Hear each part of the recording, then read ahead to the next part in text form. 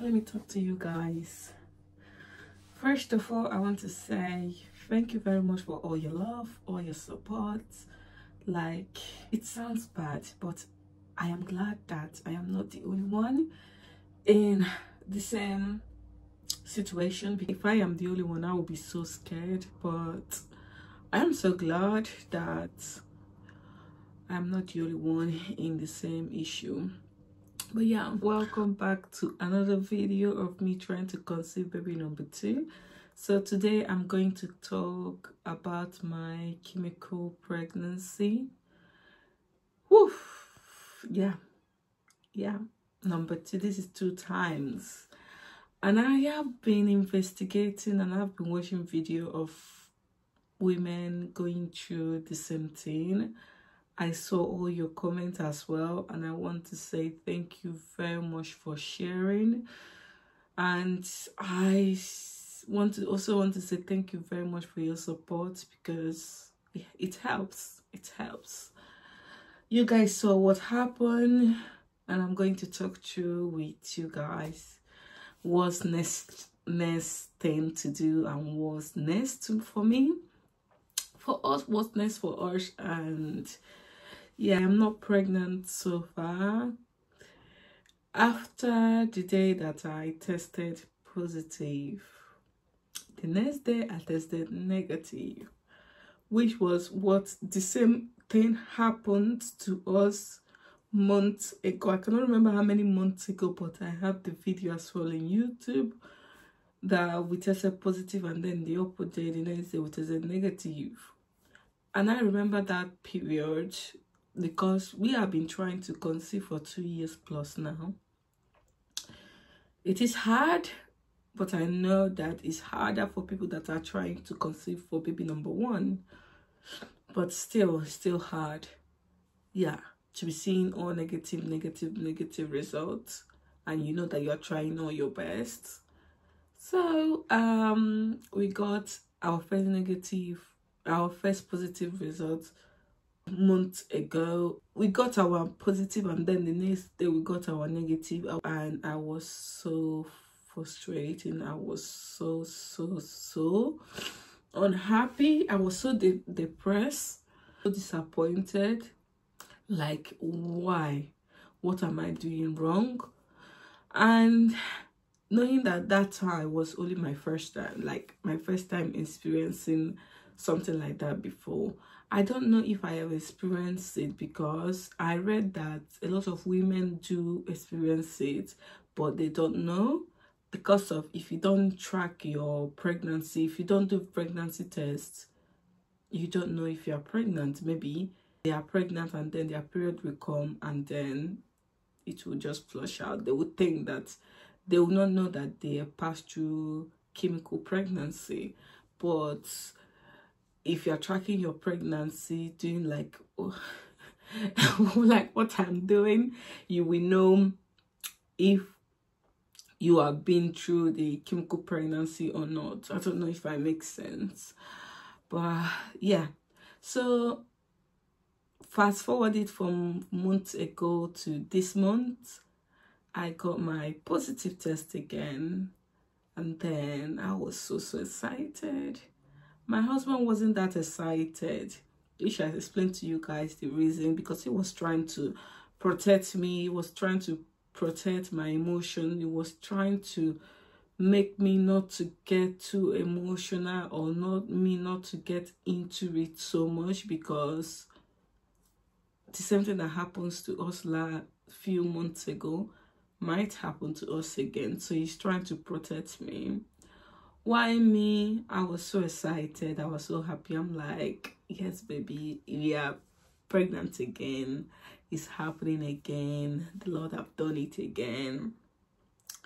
Yeah. So that was why he was taking it as a joke in that video. And then the next day, it came out negative. I was so sad. I was like, but this time around, as I told to you guys before, this time around, I wasn't that emotionally broken. I don't know if I make sense. Like, I wasn't feeling the same, this feeling that I was feeling this time around wasn't like few months ago, because of I've already experienced it and I've already built myself to expect the good and the bad and the ugly. So I was prepared, but at the same time I cannot hide my emotion. I was happy, excited. I refused to think about that something like that has happened before. I was so excited, and yeah, it happened again. I'm like, it is what it is. It's God's will. Then 3 days after the negative result, my period came. I cannot remember when was that. My period delayed one day, and my period came. So my period was exactly like how it was. I'm giving too much information. I'm giving too much information. It was exactly like how it was a few months ago when I had the same experience. Bleeding too much. Period was, I was bleeding a lot. It was long, and also I had a lot of blood clots in that period. Yeah, it looks, I don't know how to explain it. Like, I am full of emotions now, and I'm just trying to think back of like when I was on my period. Then I was like looking at the blood, looking at the clots. I'm like, this could have been my baby going like that. This could have been. But anyway, anywho's, I just want to say that you guys are not alone. If you are going through the same thing, you are not alone. Somebody asked me what did I did different this month than other months. To be honest, last month, my ovulation last month was the month that we traveled to Blackpool. And then I didn't do much. I just lived my life. I enjoyed myself. Try not to think that I'm trying to conceive. To be honest, I wasn't trying to conceive. I was trying to conceive, but at the same time, I wasn't trying to conceive. Do I make sense? I was on holiday. We're just enjoying ourselves, and it is what it is. If it happens, it happens. If it not happens, it doesn't happen. Because we have been trying to conceive for months now, and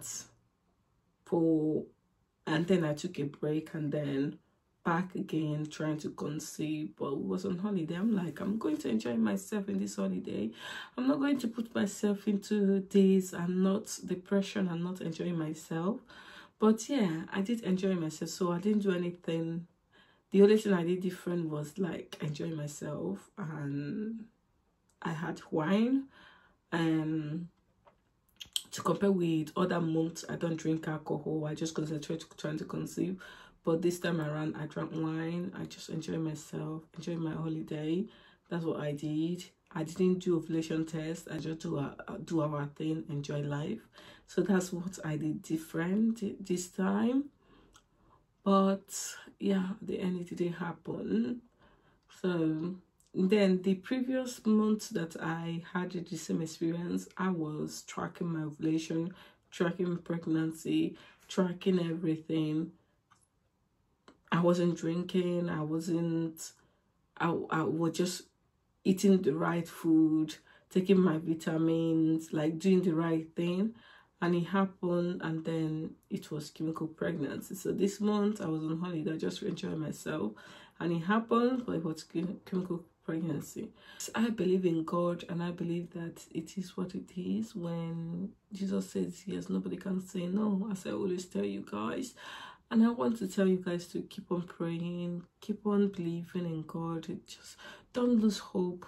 Just know that it will happen one day.